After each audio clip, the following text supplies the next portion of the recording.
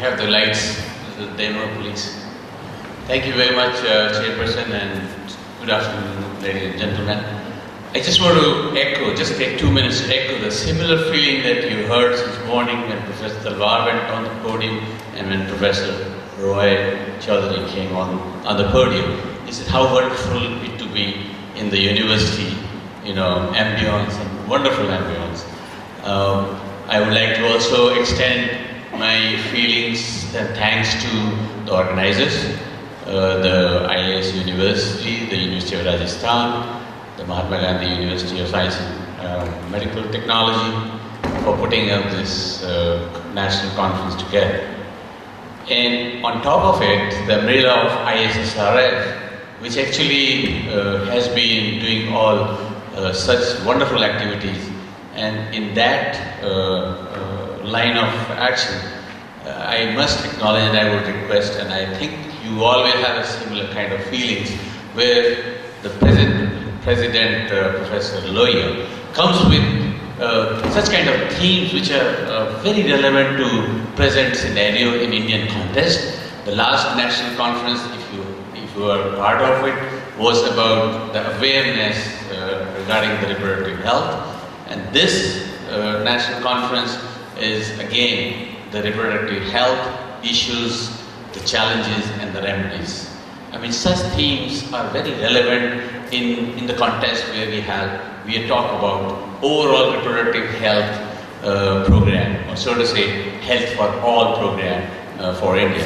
And reproductive health program is one such which needs to be addressed very aggressively.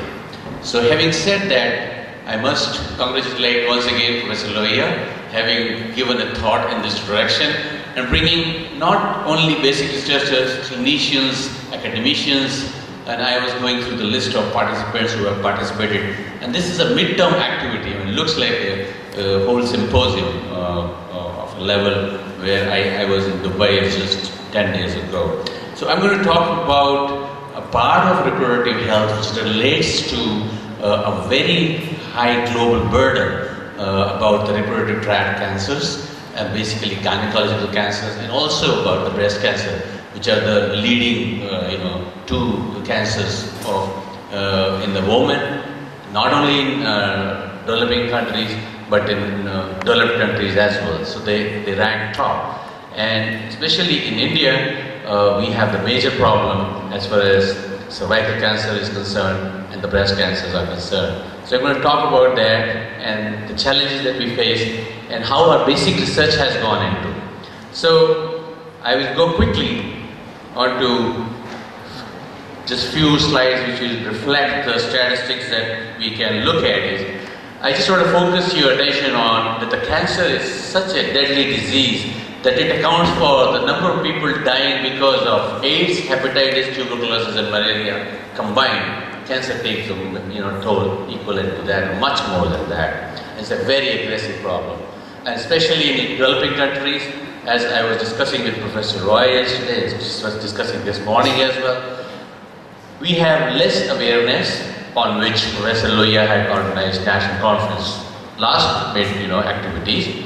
And we have a limited medical infrastructure, so to say, where we can do screening methods to detect early so that the treatment modalities could be not limited by the clinicians.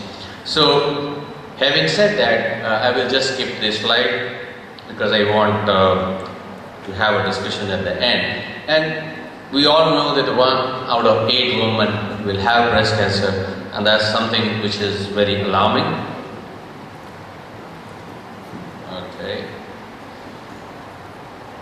And for early detection for breast cancer, we do have modality that one can go for mammography after the age of 45 to 50, alternative, and then every year after 55.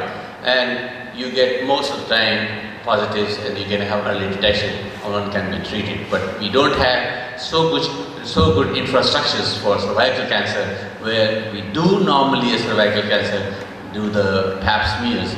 But then that kind of facility is not again available at the grassroots level with the problems like this. So that's what the major problem is. So therefore, there is basically a need for a biomarker which can be used for early detection as a target, as a therapeutic model, or as a therapeutic immunotherapy. In the end, I'm going to talk about a little what I'm saying. So what I'm aiming now is to take over you to the slide that I always like, that is, our vision is very clear, to bridge between the clinicians and the scientists. We need to listen to the clinicians so that we can bring these clinicians together and try to improve the care for the cancer patients, and the new scientific discoveries can come out of such kind of approaches. And this has only happened, and I'm standing here just because of all these collaborators from various hospitals that you see here, and all my laboratory people. They actually marry well along with these all clinicians of various hospitals, and you will hear Dr. Nirmala Jagdish will talk about one of the molecules that we have identified. So this cohesiveness was only possible by just listening to the clinicians and listening to their problems, not we going to tell them that we can do such kind of gene analysis or microarray analysis. We were going to clinicians, approaching them all the time to find out what actually you need. They need early detection, they need prognosis, they need predictive biomarkers, they need pharmacokinetics, whether the drug is going to work or not. So these were the major challenges the clinicians were facing, and we addressed that. What we did is, you have a reverse translation and a translational research. When I say reverse translation means it's coming from clinics. The questions, the kind of questions, every twice a week I go to the hospitals, meet with the clinicians, and they have all types of questions. You won't believe the kind of questions they can ask you. So the questions coming back from the clinicians in the laboratory, and basically they come from patient, and then from the laboratory to the clinic, which is what the translation research. This is what the first line of Bobby, Mr. Bobby just mentioned, we need to do a translation research. Yes, we need it, our society needs it, and we have to do it. So basically we are talking about research, investigation, discovery, clinical trials, medical treatment, therapy. This loop has to be completed, and this can be only completed if you can bring the patients into the program. Patients are the key players in this whole program. They are the passport for my program, because patients' tissues, they have all details, their clinical presentation is all histological grades, everything is detailed, is given. So patients are the key partners in the biomarker discovery platform. So my lab is engaged in focusing on one such type of unique protein called cancer testis antigens. These are the molecules which are expressed only in testes and not in any other somatic tissues, but they are also expressed in a variety of cancers. So hence, if these cells are targeted, they can be wiped off, the cells who are expressing CD antigens, and should theoretically cause no side effects, off-target effects, or normal tissue, none at all. This was published in Cancer Testis Antigen. Bob Weinberg actually wrote about this, that we need to explore these targets. So I'm going to take skip few slides. Basically, this is a translating basic research to clinical research. So we took almost 17 years after we established this molecule in our lab, now where we are. So I'm skipping a couple of slides here so that we have more discussion. So this particular molecule is called SPAG9, and SPAG9 is standing for sperm-associated antigen 9, and we initiated our studies in cervical cancer, used 4 different cell lines, and used the siRNA approach just to knock down the protein and see what happens actually on the phenotype characteristics of the cells. So what you see on this particular cartoon is that it is as good as the SPAG shRNA. When it knocks down, you can see the cells almost dying within the in vitro assays, which is as comparable to the cisplatin when you incubate the cells, the cisplatin with hourly observation. We also simulated similar kind of conditions where cells were actually transfected with shRNA for invasion assays, which is what is here, migration assay and invasion assay. So this is something that you transfect the cells with the control shRNA, and this is the target SPAG9, which actually inhibits or knocks down the protein, which reduces the number of cells which migrate through the matrix gel, and this is exactly the SAM is depicting. In a higher magnification, you see a cancer cell migrating. So this was very encouraging for us to know that yes, this is a molecule which is involved in all types of phenotypes that it can render to the cervical cancer cells. We went ahead, checked into in vivo model system, and we saw that gene silencing approach can in fact reduce the tumor size significantly when injected with shRNA against SPAG9. So this is kind of basic study got published and we were happy. But then thereon we laid our hands now on the tissue banks, and we published in 4 different cancers: in ovarian cancer, in breast cancer, in cervical cancer, these 2 papers. And simultaneously we patented it, and now we went on to the patient tissue samples. So we had total of 376 patients, although they were all stages early, which is stage 1, 2, 1, 2, 3A and 3B, because after that they normally don't do anything to these patients, and the treatment options, modalities are also very limited. So what you see over here is that we could see actually 84% of the early stages patients were expressing SPAG9, and this is basically a gene detection that we do with in situ RNA hybridization. Similarly, we had 80% of the patients which were stage 3A, 3B expressing the SPAG9 gene. We went ahead and did the validation of this gene now, and what we found was, yes, the antigen was expressed in these tissues again, around 84%, so there was no discrepancy at the gene level in the tissue, and similarly in the late stages, stage 3A and 3B, the antigen was expressed. So thereby confirming that if this antigen is overexpressed in these tissues, can we make this molecule as a target for further development of treatment modality?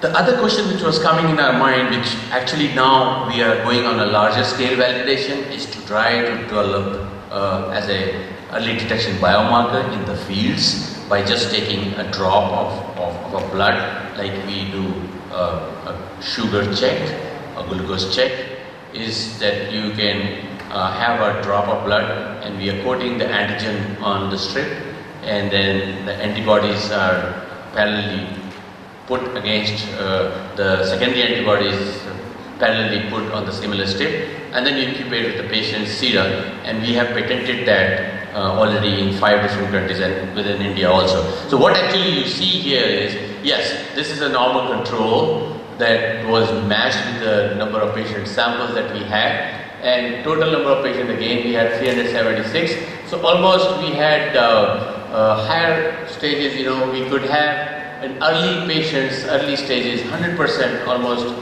patients were positive, found positive, which actually reduced to stage 2, and then again increased to 90% in stage 3 and 3B. And this was something very encouraging, and we are still actually expanding this validation on a greater, larger scale, because for cervical cancer, a woman walking into the clinic for pap smear or for other assays is not that easy, it's not sterile. You need a very skilled, at least semi-skilled people who can take the smears and look at it with the microscope if the clinician is not available. But this method, if we can actually develop and translate it at the field level, certainly will help a lot of people for early detection, and they will have, clinicians will have better treatment options.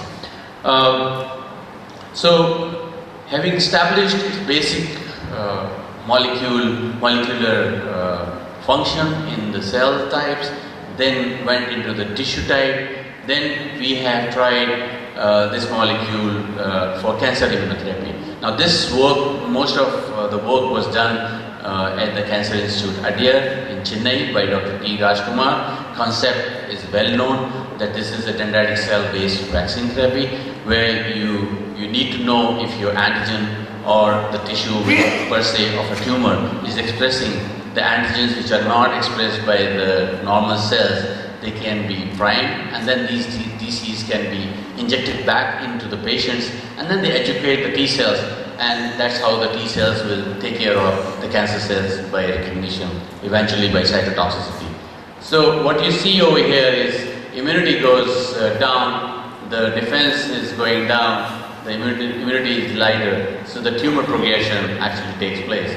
If you can educate the immunity in a better way, make it heavy, the defense goes up and the tumor can regress. So this is a joint program that we initiated in 2005. At that time we used only tumor lysate. 14 patients were used initially, and in phase 1 clinical trials we had 3 arms.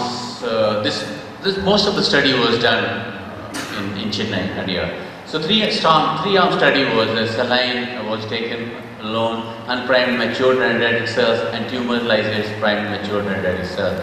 So basically 14 patients were recruited, and 13 had completed 3 doses of vaccination. Here we had 10 to the power 12 PBMCs which were isolated after apheresis, and they were primed with tumor lysate, and 1 million dose of bi-weekly and then monthly were given. But they were here 13 had completed 3 doses of vaccination, 1 patient declined further doses after the first dose, and 1 patient didn't have her DTH done. So basically the 12 patients could complete. Since it was not very well organized at that time, the follow-ups were not done that way. But I'm going to share one of the patient history, which was an outcome of phase 1 clinical trial. This is a 50 years old stage 3B squamous cell carcinoma patient, was treated between 2003 December to February 2004. She had ulcerated lesions in vaginal walls, X-ray chest, it was metastasized. This was randomized to arm 3, completed her 3 doses, and the patient had a progressive worsening and she was sent back. And one fine day, she walks into the clinic, and what Dr. T. Rajkumar's team found was this. She had this lesion in 2004 that you can see on her chest, which grew in 2004-11, which further grew in 2005, and after the treatment you can see completely gone. Whereas she had refused that after the 4 cycles of cisplatin-based chemotherapy, she was left, because they didn't know whether she's going to respond to the kind of treatment they have given to her or not. But eventually, after the treatment, she completely remission was done and she's still alive. So based on the observations recorded during this trial first, we have now entered the phase 2 clinical trial, double-blinded again, where now this program has taken a little bigger shape, which will have 54 patients now.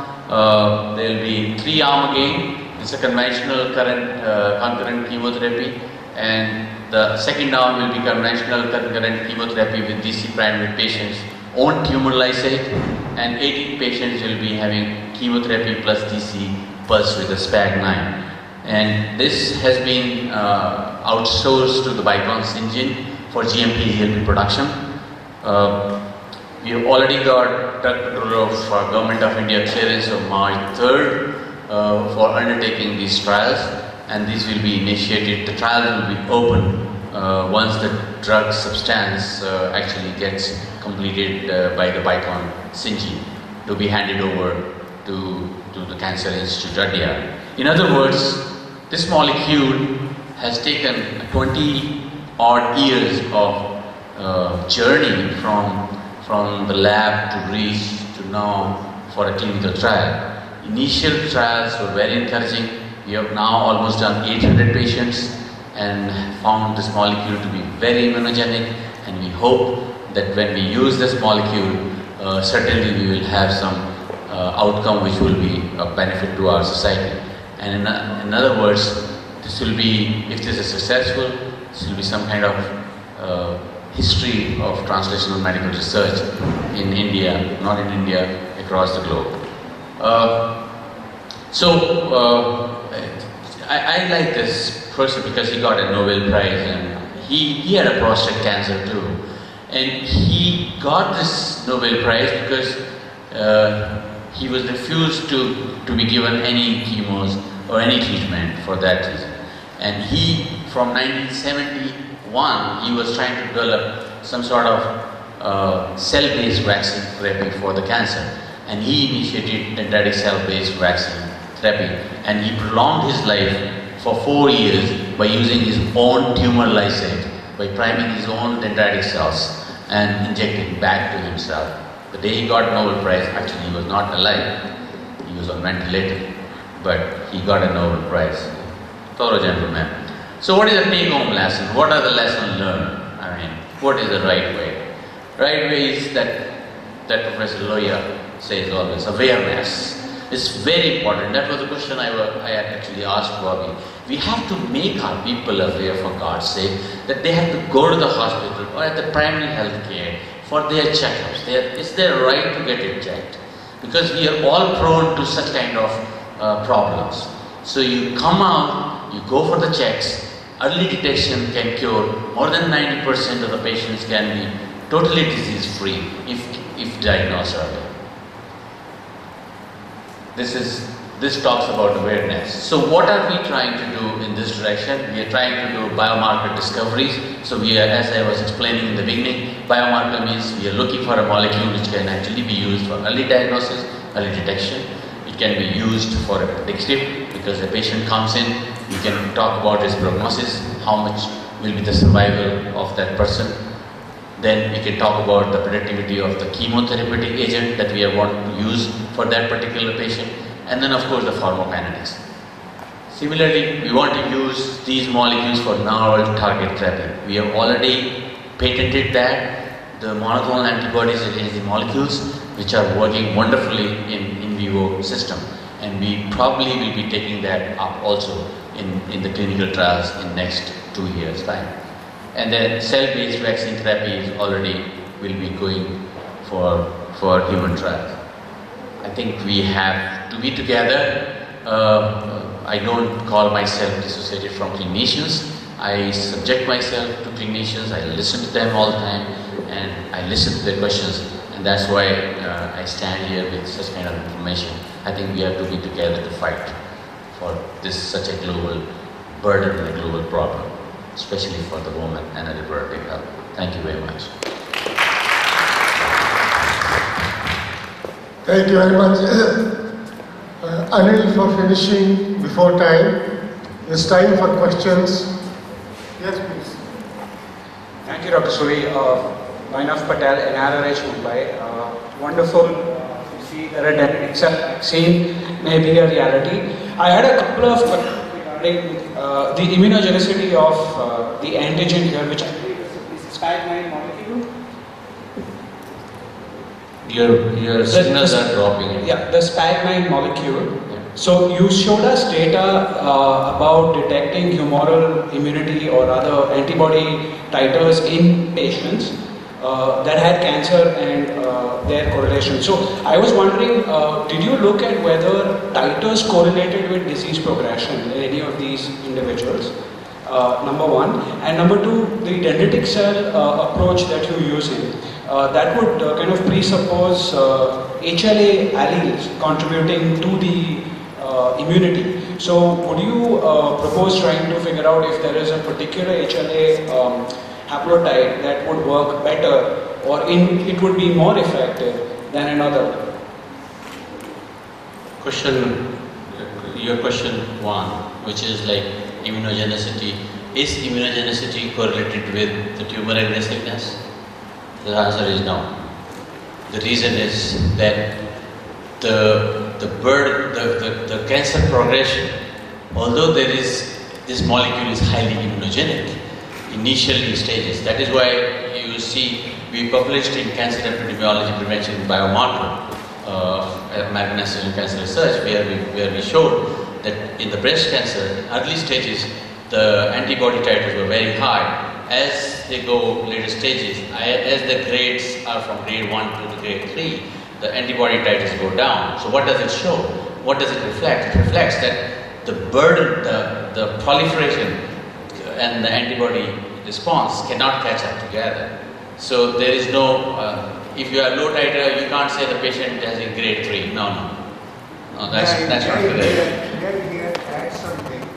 That is the following, that for the cancer, CMI is important. Yes, sir. Cell-mediated immunity, not necessarily local. Correct, sir. So which is why I was wondering about the HLA haplotype. So therefore, you see his sensor that the titers don't match with Correct. it. Yes, so long as you include that there is CMI, which is also to be taken account of. Absolutely. You know, CMI is very important to for the There are trials actually specifically going on some of the cancer-tastic antigens I can name, like NY-ESO1, which is New York esophageal 1, then MAGE, which is a melanoma antigen 1, then GAGE.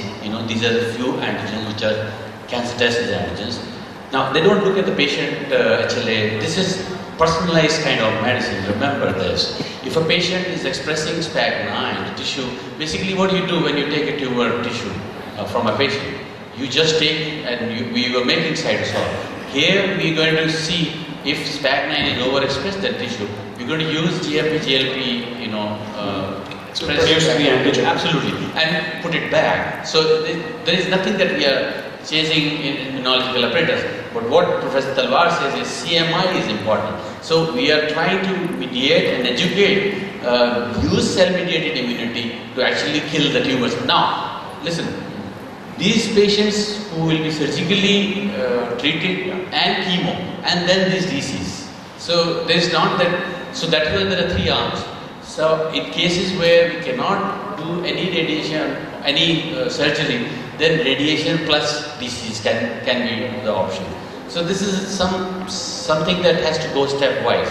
We can't treat the patients directly with these cells only. Any other question by anyone else? Yes, please. Over there. Yes, at the last.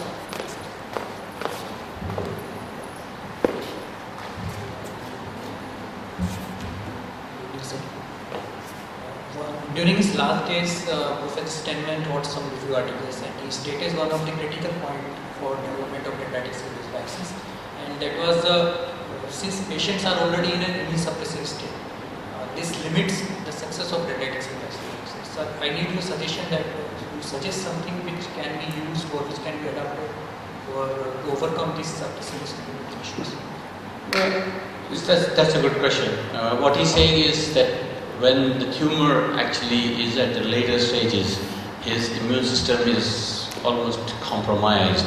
Now, remember what you're trying to do here is there is a fatigue set in the cancer patients. There is a fatigue set in the immune cells, but there are naive cells which are actually available in the patient. So what we actually anticipate that we will be taking peripheral mononucleosides and educate them and put them back, anticipating that they will be able to educate the T cells, and that will be enough. Now there is also the trials that are on that we wanted to initiate is T cell adoptive transfer. On the same patients, if we can inject our gene of interest and get it expressed on the surface and put these cells back and get the cytotoxic effect, so that might help. So these are all dark and light side of the shadow, the coins. We really don't know. We have to go out after this. And there's a lot of hope on the cell-based vaccine. There's whole Society of Cancer, Society of Immunotherapy, US. Any other question? And this will be the first time in India actually. Adil, I have just one query. Yes. You had virtually 100% diagnosis at stage 1. Stage 1. But why, when it is clinically evident, you are not able to finally reach that figure? Sorry? The later you are, the less number of cases are becoming positive. When cancer is clinically evident, you have less number of cases positive rather than stage 1, where it's very difficult to diagnose clinically. No, as I said, in stages, early stages, what happens is when the expression takes place for a non-self antigen, there is a clonal expansion of the antibodies. No, but your number of cases are very few. Yes, yeah. No, that's another problem. If you increase the number absolutely, that's another problem. Early stages patients is very difficult to get. No, that's another problem. These patients were not walking into the clinics for getting screening for something. They were getting screening for something else. So early stages patients are always limitation as far as the later stages patients are. You rightly said. There are 12 or 24 patients as compared to 116 patients of stage 3. When you are talking about the siRNA, that's the tumor therapy, you may recollect that there was a Genersense which was developed only for anti-cancer. That's the first antisense molecule to enter the clinical trial, and it failed. So then they made it antiviral. After that, actually, surprisingly, theoretically speaking, all antisense drugs should work, but none has been found to be working for it. Yeah, so that is a surprising thing. This is very interesting. But that's I also collaborate with NCI, and there is a saying in the corridors when you walk into, and they say, your target might be right, Dr. Roy, but the biology is wrong. So, as you rightly said, 99 failures in the drug. I am on their board of confidentiality, and yes, and when gene therapy came, Inder Verma said everything is done, all problems will be solved. Nothing has been solved. We have also patented shRNA approach because we think if we can deliver somehow locally in smaller molecules or integrate, eventually, I don't know, after 10 years probably there will be some technology. There is a speaker who is coming in this session only where he or she is going to talk about nano delivery particles to DC based vaccine. So, yeah. Thank you very much for this time. Yeah, thank you. I was just going to ask about nano-based technology because cystatin now, they have found a nano-based delivery system which is much more effective. So is that a possibility? Yes. Yeah. Very my proposal. The problem with the nano-base is that it passes through the blood-brain barrier. The toxicity is a major problem. Toxicity guidelines have yet not been developed for the nanoparticles anywhere in the world. And they are using carbon nanotubes, still worse, because they get aggregated at places. Kidney is the one that. So they have to go anywhere in the brain and get aggregated, so you end up with a large number of them. This is Aprexil, which is actually aluminum conjugated paclitaxel, which Professor Julka wanted us, which he wanted us to conjugate our stuff and use it in vitro, in vivo system. We are doing that. So cross our fingers. May I suggest that because it continues to feed the person who is speaking on nanoparticles delivery for cancer may be invited now, so that it's a little bit of a relationship of a theme going on rather than ups and downs. Okay, we can call as suggested by the person. Or we can call Arpit Kumar. If he's around, please come. Honorable Chairperson, distinguished dignities, delegates, and my dear friends. I am thankful to the organizers for providing me this opportunity to present my work on this prestigious platform of ISSRF. Thank you very much. The work which I am going to present was done at Tata Memorial Center, Mumbai, and in collaboration with Central University of Bangladesh, Sagar. It is a preclinical assessment of nano-engineered dendritic cells for selective targeting of tumor-initiating cells in female reproductive tract cancers. I will like to disclose that the work is a part of PCT application and has been supported by different funding agencies. To start with dendritic cells, as already Sir has show on a lot of slides in dendritic cells, it will be easy for me to make you understand that dendritic cells are the professional antigen presenting cells of our body. They process and present antigens to naive T cells for elicitation of primary immune responses. The cells were initially discovered by Professor Rolf M. Steinman in 1973 when he was working at Rockefeller University on macrophage biology. Professor Steinman received Nobel Prize in 2011 for his seminal contribution, but unfortunately he lost his life from pancreatic cancer just before receiving the prize. This is a typical morphology of dendritic cells. They look like spine-like projections. They have different surface markers including CD1A, CD11C, CD83. They have co-stimulatory molecules like CD80, 86. They can be generated from myeloid or lymphoid progenitors in the presence of GM-CSF and IL-4. This is the basic classification of dendritic cells. They can be divided on the basis of their surface receptors. They can be myeloid disease, plasmatic disease, Langerhans disease, or inflammatory disease. Now, this is the basic approach that how dendritic cell-based vaccines are generally developed. Initially, blood is isolated from patients, and peripheral mononuclear cells are isolated through density gradient centrifugation. They are cultured in the presence of GM-CSF and IL-4 for generation of dendritic cells. Thus, dendritic cells are in immature form, and maturation is an important phenomenon when we talk about cancer vaccines, because mature dendritic cells are considered as more immunogenic in comparison to immature dendritic cells. So they are stimulated by a proper stimulating agent. The mature dendritic cells are then co-incubated with tumor antigens for tumor antigen loading, and then these tumor antigen loaded dendritic cells are injected back to the patients, followed by immune and clinical monitoring.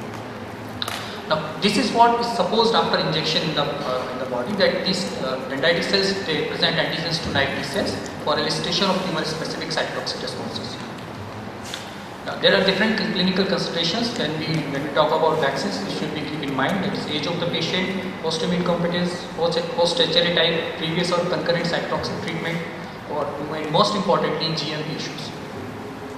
Now, keeping this strategy, a lot of clinical trials has been conducted starting from prostate cancer, breast, kidney, colorectal, ovarian, urinary, and lung. Still, since a lot of clinical trials has been conducted and they have achieved success, but their success is limited. The major problem with this type of vaccines is, as I asked the question, that the suppressive microenvironment in the tumor, which tumor cells induce suppressive microenvironment for their immunological escape. And this suppressive microenvironment limits the success of dendritic cell-based vaccines. So there is a need of designing certain strategies which can enable these cells to overcome immune suppression. So this is the strategy which we propose. Why do you suppress?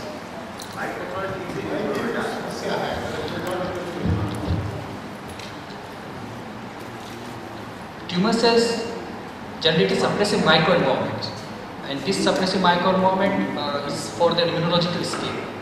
The molecular basis of that immunosuppression. Yeah, there are different cytokines, suppressive cytokines are released. There are certain suppressive cells are regulation which regulates the suppressive microenvironment, generates a immunological suppression for the escape. Now, there is a strategy which we propose that instead of directly pulsing tumor antigens to dendritic cells, if you encapsulate these tumor antigens and then you use encapsulated tumor antigens and to pulse dendritic cells, this instead of a direct burst, this will release in prolonged and sustained tumor antigen release, and this will be helpful in dendritic cells to overcome immunological tolerance. Now, why nanoparticles? Because they are biocompatible, have low diffusivity, sustained release, increased antigen activity, and most importantly, they will be helpful in overcoming immune tolerance. The three nanocarrier systems which we will be assessing in our work is lipid-based nanocarrier systems, that is liposomes, cytosomes, and solid lipid nanoparticles. These are the different factors which affect the effectivity of nanoparticles, that is size, shape, charge, and route of administration. It is stated that around 100 nanometer nanoparticles with spherical size are more optimum for pulsing dendritic cells. Now, when we talk about female reproductive tract cancers, as we know that around 30% of the total cancer cases are from reproductive tract in females, and cervical, ovarian, and corpus uterine contribute to around 70 to 75% of total cases. A major problem with this type of cancers is clinical relapse, and this clinical relapse is mainly due to the residual tumor cells, also known as tumor initiating cells. These cells are the cells which survive standard therapies, and on cessation of the therapy, they possess the ability to regrow and metastasis, which needs adaptation of novel targeted therapies for better management of residual diseases to prevent cancer recurrence and extend survival. Now, in this regard, if you incorporate dendritic cell-based vaccines, they can be helpful in eradicating residual tumor cells, and if you incorporate nanotherapeutics with these dendritic cell-based vaccines, this will be more helpful in selective targeting of tumor-initiating cells. Now, these are the molecular vectors. We conducted our study in 2 phases, in phase 1 and phase 2. In phase 1, we performed a comparative assessment of different tumor antigens to identify an optimum tumor antigen to pulse dendritic cells, and then we used this identified tumor antigen, and we performed a comparative assessment between different lipid-based nanocarrier systems, as I stated earlier, the liposomes, ethosomes and solid-dependent particles. The experiments were performed in allogenic settings because it needs a lot of standardization, and patient samples we have a less number of patient samples. Then we took this identified nanocarrier system to next phase, where we performed our experiments in autologous settings, and we assessed that whether these nanocarrier system pulse dendritic cells are capable of generating a tumor-specific immune responses or not. These are the phase 1 investigation, where we used 3 cell lines: ovarian adenocarcinoma, endometrial and cervical. And these are the 3 different antigens which we prepared. We prepared cellular lysates, apoptotic cells and cellular nucleic acids. We used whole tumor based approach because as it has been already stated that these whole tumor cell based approaches are express many known and unknown tumor antigens. And we performed comparative assessment, and on comparative assessment it was observed that in comparison to apoptotic cells and DNA RNA, cellular lysates are more potent to activate dendritic cells for generation of immune responses. And then we used these tumor lysates, we encapsulated them with liposomes, ethosomes and solid-dependent particles, and we observed them for qualitative and quantitative uptake and their ability to induce DC maturation. These are the results of our initial qualitative analysis.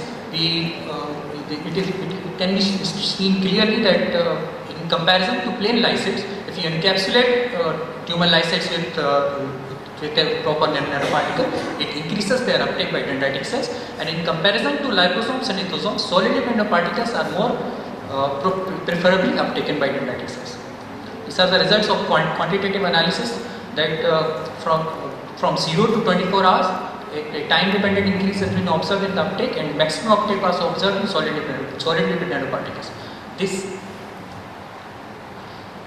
Later, these results are further confirmed that whether after uptake these nanoparticles are capable of inducing a dendritic cell maturation.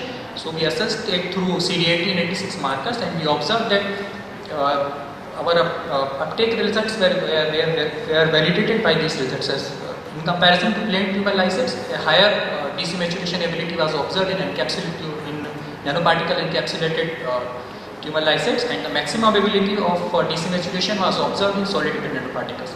So what we did, we took solid-dependent particles in next phase of our experiments, and we surface modified it and performed experiments in autologous settings and observed that whether surface modification further improves their ability to uptake or activate dendritic cells for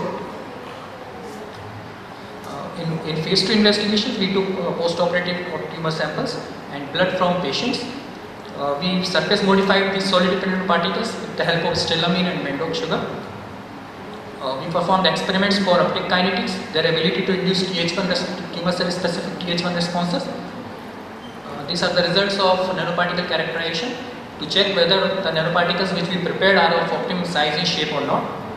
And our results suggested that the preparations are within the range. These are the uptake analysis. It's clearly seen that solid-lipid nanoparticle encapsulation improves the uptake of tumor lysates by dendritic cells, and on surface modification it further improves, and the maximum uptake was observed in nanocylated form of solid-lipid nanoparticles. These are the qualitative results from 0 to 24 hours of monocylated solid-lipid nanoparticles, and the maximum uptake was observed in 24 hours. Now, an important parameter which recently Sir was discussing was nanoparticle induced toxicity. If nanoparticles are preferably uptaken and they induce toxicity, they are of no use because cells will die. So we performed the assessment of nanoparticle toxicity and we observed that in spite of higher uptake of monocylated form of soluble particles, they significantly reduces the toxicity of tumor lysates. Now we observed their ability to induce their T cell proliferation, and we observed that right from patient 1 to patient 10, a higher T cell proliferation activity was observed in solid nanoparticle encapsulated dendritic cells, and the maximum ability of T cell proliferation was observed in monocylated form of solid particles. These results were further confirmed by the analysis of Th1 specific cytokines, IL-2, IFN gamma and TNF-alpha, and the maximum cytokine release was observed in monocylated form of solid particles. We later assessed their tumor cell targeting by co-incubating T cells with autologous tumor cells, and we observed that in spite of higher uptake and Th1 specific response, a higher tumor cell specific toxicity was observed in monocylated form of solid particles. We performed a preclinical trial in mice, and we opt for just to assess that whether they are preferably uptaken in mice or not, and we observed that after 24 hours they are highly uptaken. And our results conclude that dendritic cell-based cellular engineering vaccines offer the most prospective approach, particularly when conventional therapy fails to deliver. Vaccine approaches utilizing solid-dependent encapsulated tumor lysates more feasible because of their ability to present a broad spectrum of known and unknown antigens. Our results suggest that monocylated solid-dependent particle encapsulation further improves their efficiency against tumor cells, further revealing the molecular pathways influencing the interaction between tumor microenvironment and DC activation should be of prime interest. These are the previous publications of DC engineering. These are the recent publications in nanomedicine. And I kindly acknowledge Department of Biotechnology, Council of Scientific and Industrial Research, Tata Memorial Center, Mumbai, where the collaborative work was done, and which are so far. Thank you very much. Any questions? Yeah.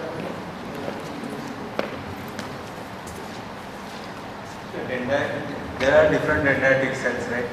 So how do you manage the specificity of this immune response? We just isolated myeloid disease, and we performed our experiments in myeloid disease, because generally in phase 1, phase 2 clinical trials, myeloid disease are more preferably used for identification.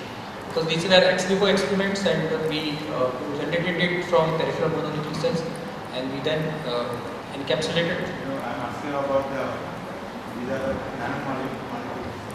They are specific to particular response. There are certain mannose receptors which are present on dendritic cells, and we observed in our study that monocylated solid-dependent particles are more preferably uptaken, and this may be attributed to the presence of mannose receptors which are present on dendritic cells. This may be due to.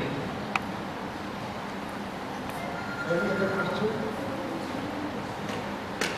Actually, these delivery systems like liposomes, etc., could be very good for the vaccines, but not for drugs, because liposomes add to the cost prohibitively. Because it has been seen with amphotericin B, the Leishmania control. Normally, amphotericin B costs so low. The moment you add this, the cost goes 100 times up. You don't gain on, because although the drug cost is quantity is less, but the cost source, that becomes killing to the patient. So unless it is with a vaccine, it becomes very, very difficult to use either liposomes or exosomes. Kindly consider this aspect too. Okay, thank you very much. If there are no questions, I have the pleasure of inviting Dr. Savita Yadav from AIMS. AIMS Bureau. I would like to thank Professor Lohia for inviting me and giving this platform to share my work, which we have done recently in some few months. So I'll be sharing that work with you. We have done translational proteomics, and we want to see how it can help in developing some screening kit in the end. Cervical cancer is a major cancer in the world, and it is a major cancer in India also. India accounts for 27% of new cervical cancer cases, and India also accounts for 27% of deaths due to cervical cancer in the world. So every day 200 women die because of cervical cancer, 8 women die every hour, and every 7 minutes a woman is dying because of cervical cancer.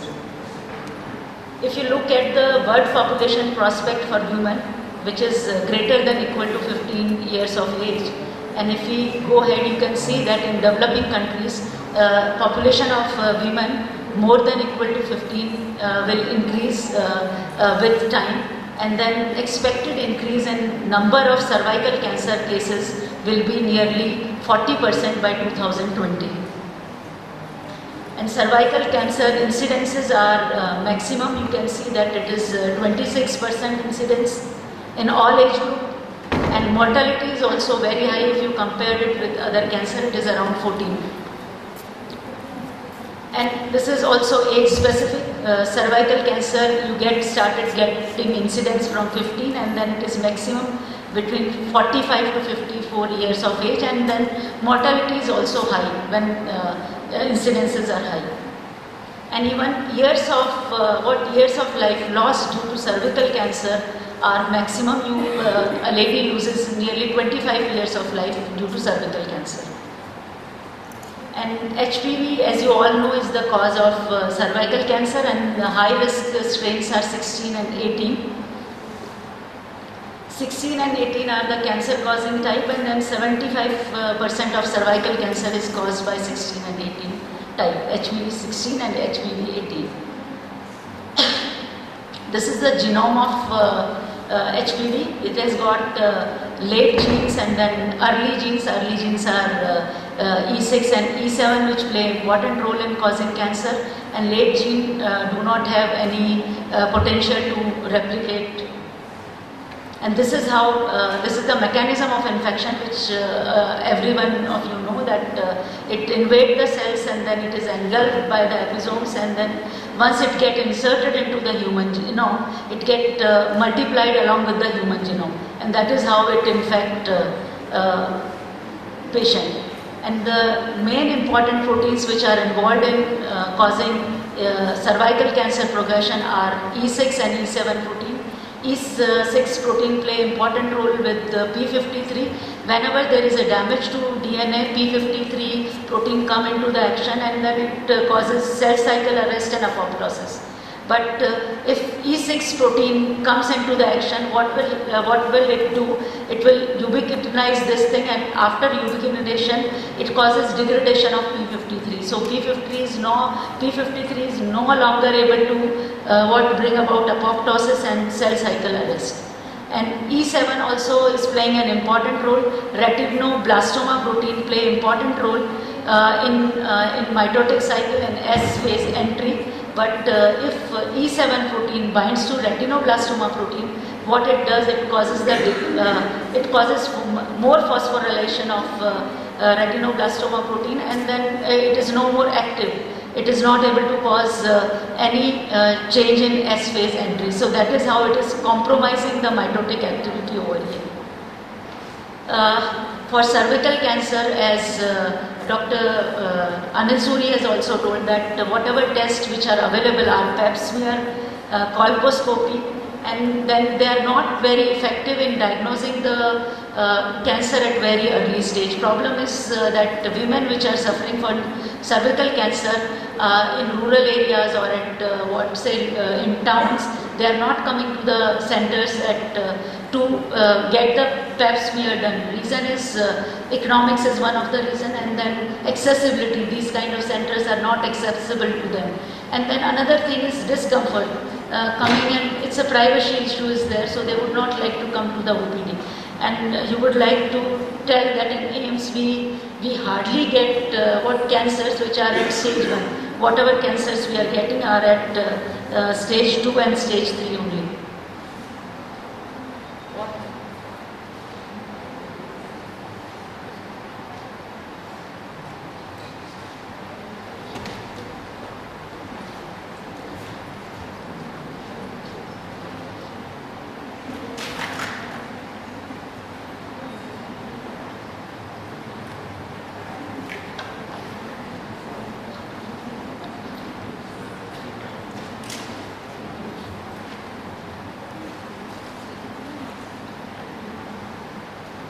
Since women are not coming to the center, there is no biomarker available for the screening, and whatever screening methods are available, women are not feeling comfortable with those screening, and accessibility is not there. So see, there is another need to develop a diagnostic through saliva. Saliva is a non-invasive fluid. You can collect saliva, and then this saliva can be used to diagnose these cancers, and it holds a great promise because it has got an entire library of proteins, enzymes, antibodies and antimicrobial things which are present in blood. So it has a great potential to act as a diagnostic fluid for any malignancy. I am talking about cervical and ovarian cancer, but it can have potential for any other malignancy also. Since sample collection is easy, storage is easy, and then it is non-invasive, and there are no privacy issues, and no skilled person is required. So even if you have kit through saliva, you can take it to the rural areas, and no skilled person is required. You just have to collect saliva, and I think none of the ladies will have any problem in giving saliva for cervical cancer screening process. And it also has got a good amount of protein, so proteomic studies can also be done through saliva. In saliva, many people have used this fluid for diagnostic marker, like it has been used for decades. Mutation in tumor suppressor P53 was first reported for salivary gland adenoma in a pilot study from saliva for breast cancer subject. And there are reports where there are elevated level of cancer antigen CA15-3 in women with breast cancer as compared to saliva of control.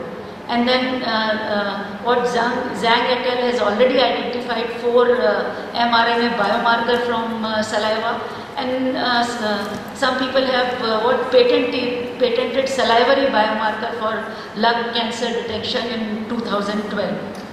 And these are other biomarkers which are shown in the literature from saliva for lung cancer, for breast cancer, for head and neck cancer. So research is really going on in this direction in the world. And this is the recent news which we have seen, that you can have pound-5 SWIT test that can predict the risk of cancer, and it could be available on NHS within 5 years. So people are really working in the world towards this direction to have saliva as a diagnostic fluid for different diseases. For using saliva as a diagnostic technological platform is required. It could be genomics, it could be proteomics, it could be microarray. So technological platform which I have used is proteomic technique, proteomic based approach. It is gel based and non-gel based. What we have used is gel based approach. In non-gel based approach, less sample is required, but it requires lots of funds for doing non-gel based things.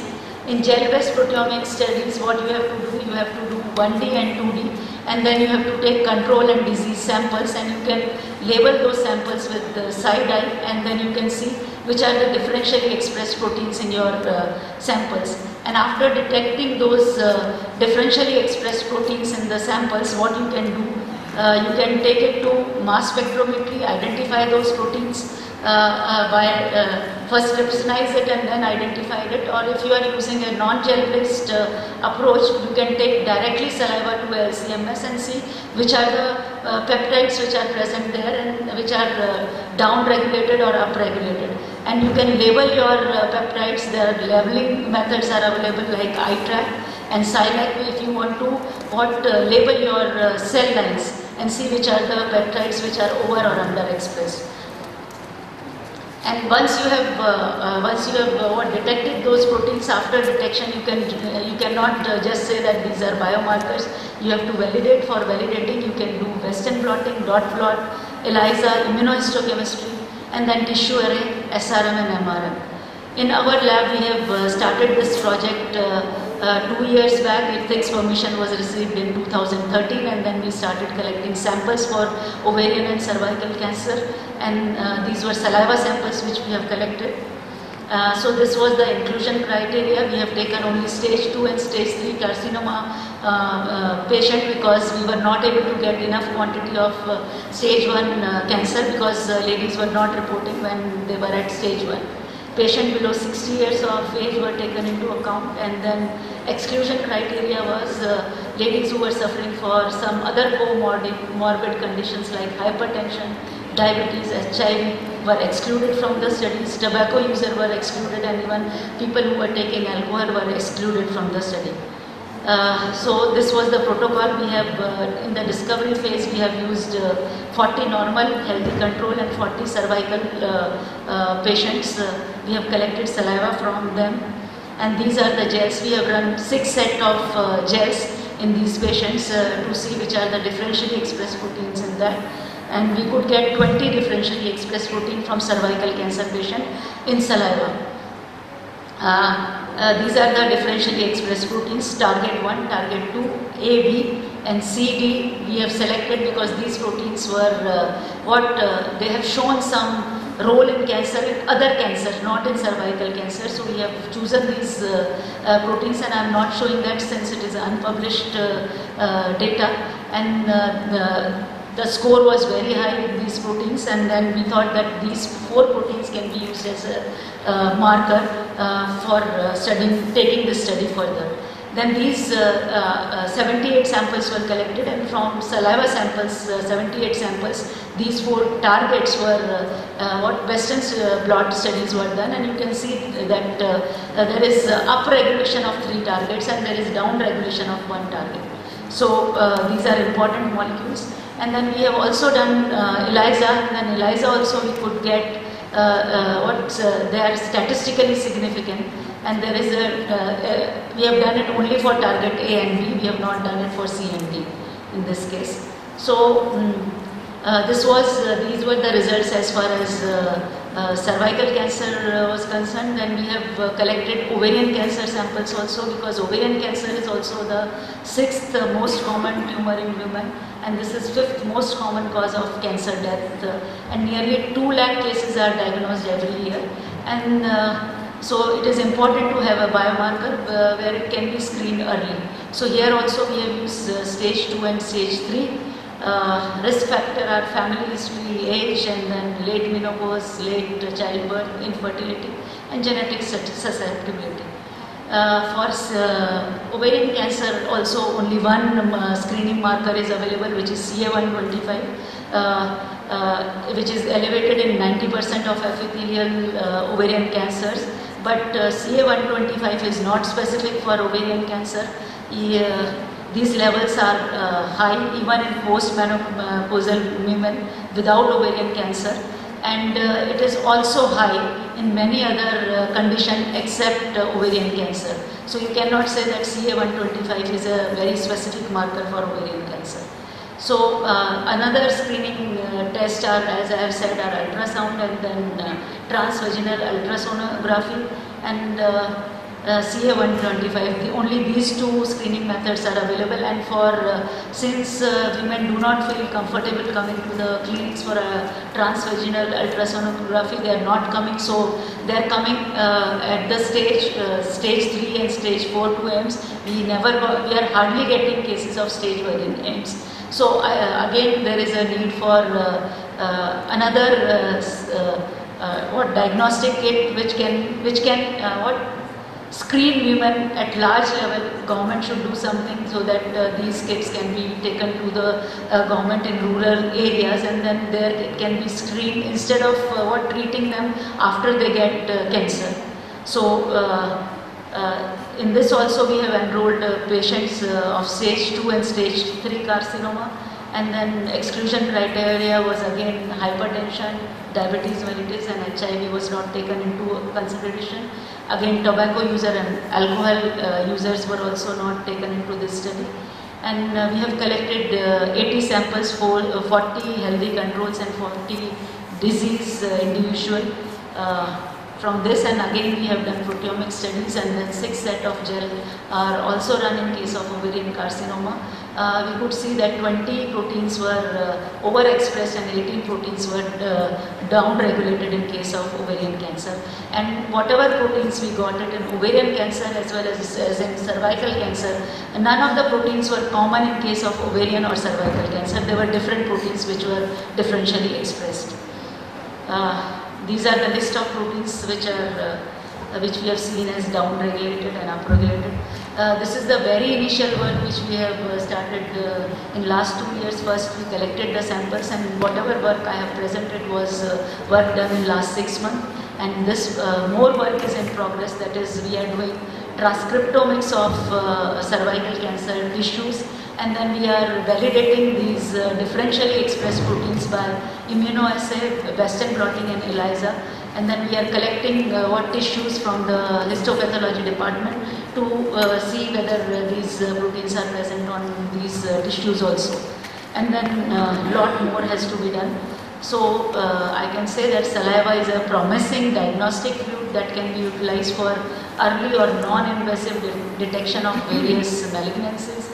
And many proteins, as we have seen in our study, that are differentially expressed in saliva of cervical and ovarian cancer patient in comparison to healthy control.